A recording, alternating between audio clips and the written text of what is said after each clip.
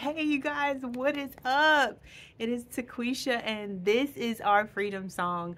And yes, what you see on this face is excitement because I've accomplished something so great. It is so great. It is so great. So I love frugal and I love budget friendly. I mean, that could mean different things for different people, but for me it means cheap.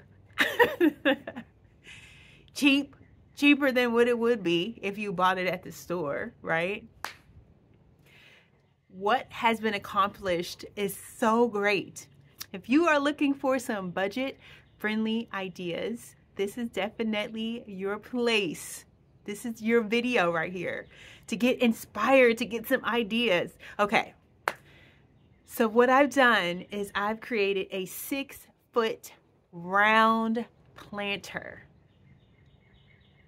for little to no money, like using things that we already had, and it worked. It worked. Do you know how hard it is to find a 6-foot planter? Like, I looked on Amazon, I could find a 4-foot planter. Home Depot, I looked on there. For the 4-foot planters that were about a foot tall, they were about $150. So we've done this one. This is 6 foot, right? And it's 2 feet tall.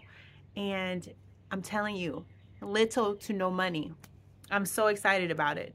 I am so excited to share with you what I've done in hopes that it will encourage you to look around and see what it is that you have laying around that you can use to create something that you will love as well. So if you are excited about this spring season and everything that it has to offer, everything that you want to go after with growing all the things, I hope that this video inspires you. Okay, so let me tell you about this space. Last year, I decided to make a watermelon patch right here, and it didn't work out great for at least 2 things. I did not break up the ground well enough, I think, for the seeds to have a great space to grow. And the chickens that kept breaking free, and they would run to the front of the house and they would peck all the things they could peck. And so the chance for watermelon went out the door. My heart was sad because I love watermelon. This year's gonna be different. I'm gonna get me some watermelon this year. We all gonna see it. Anyway, it's a huge space in the front of our porch. So I'm sitting on our porch, and what you're going to see is the space right in front of our porch. There's so many different places that you can actually successfully plant. And so this space is right in front of the porch, and it gets tons of sun. And I wanted to turn it into a raised garden bed. It's already the circle that it is. So surrounding it, that's all stone. And so there's no digging. Well, there's digging it up, but I'm not digging it up, you know, because that wouldn't be frugal, right? So our circle is determined. And so I needed it to be that specific size. Do you run into that problem where you have a space and you just need something to fit that specific area? Okay, so that's what happened.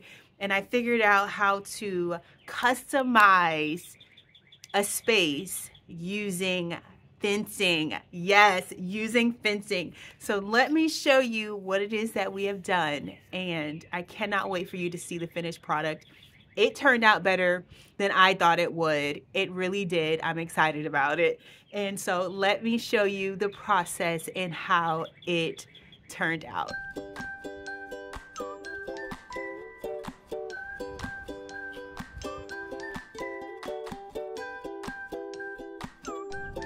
Okay guys, so this is a 4-foot tall fence, and what I've done is I cut it in half. So it is going to be 2 feet tall.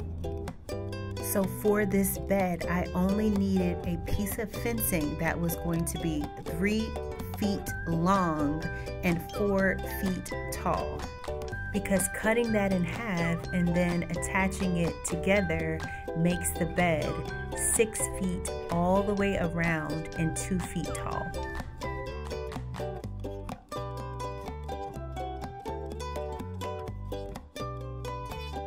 Okay, so this is what this is looking like on the parts that they meet.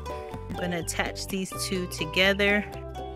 We're going to use pins to put this down in. Okay, so now that I have the circumference right, I am going to zip tie this together.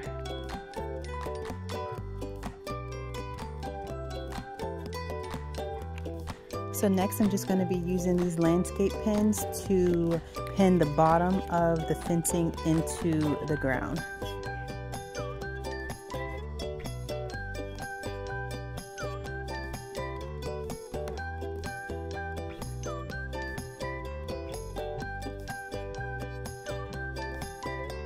Oh, that was heavy.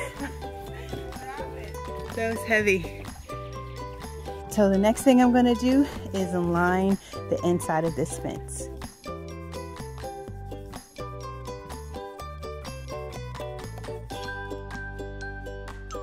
Okay, so now that that liner is cut, we are going to start filling it with things like pine cones and pine straw.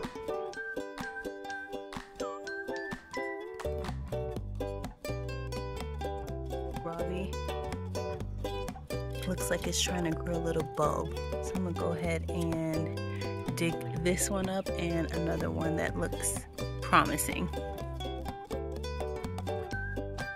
That one looks so good.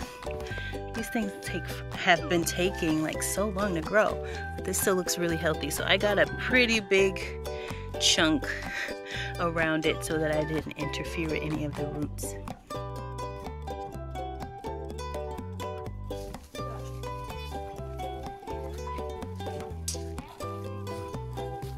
We're gonna put some of this soil around the edges.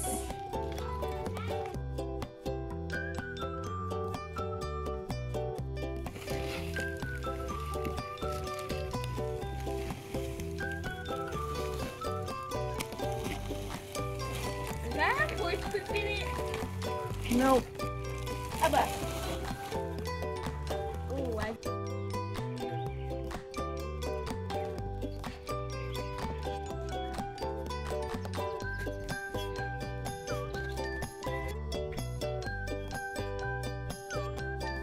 So these are the white blackberries that we already removed out. I'm just replacing them. And what you see me doing here is taking the rosemary from our file cabinet planters and I'm putting them all in this center bed. What I love about rosemary is that it handles our winter. So this is the rosemary from last year, which is fantastic.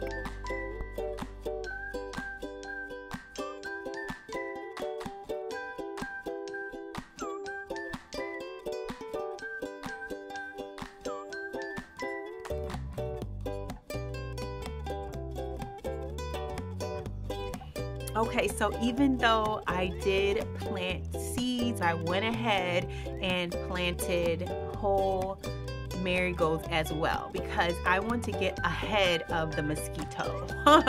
Okay, so I read that marigolds actually deter mosquitoes as well, and so I was like, wait, what?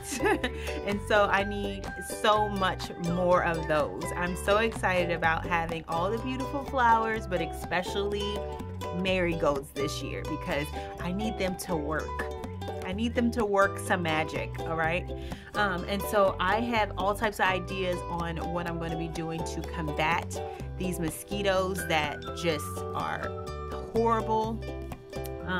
And so I have lots of ideas. You guys have given me lots of ideas. And so hopefully by implementing all those different things, we are going to have a more peaceful gardening season. And so that is the hope. That is the hope for sure. Another way that we are going to be combating these mosquitoes is by removing this landscape plastic, y'all. I put down plastic last year underneath these planters and then I just put pine straw directly on top.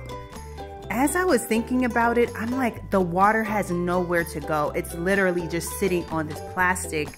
And so I'm wondering if I just remove all of the plastic, put down the landscape fabric so that the water can drain into the soil where it belongs. that would give us less standing water that we can't see. In addition to the marigolds, there were several other herbs that actually deter mosquitoes that I hadn't considered. I knew about the lemongrass, which is actually really hard to grow here. It would have to be in a pot and taken in the winter because it's best grown in zone 9 and above. But lemon balm grows really great here. Lavender is great for mosquitoes. Catnip, basil is really great for mosquitoes. I was happy to see that one because I love growing all the basil. Mint, lemon thyme was another one. Sage, and of course citronella. So my plan is to plant all of it. Like if I can get my hands on all of it, then I am going to plant those seeds. I want to use these file cabinet planters this year to plant all of the mint. So I used some of the leftover landscape fabric to cover the fencing, and it elevated it so much. I then used the landscape pins to pin down the fabric.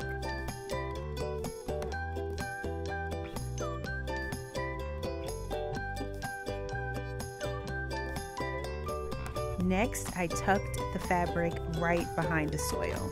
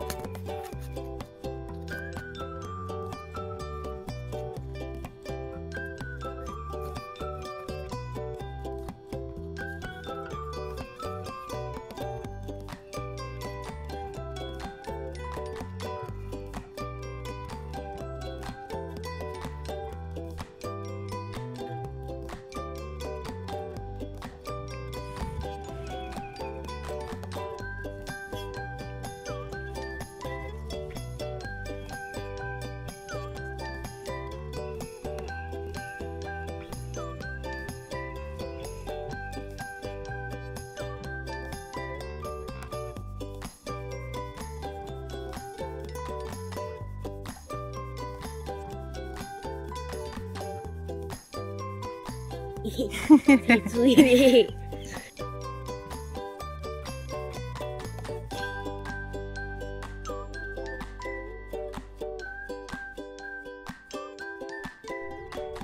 So I decided to try out the green stalk on the porch this year. So we will see how that goes.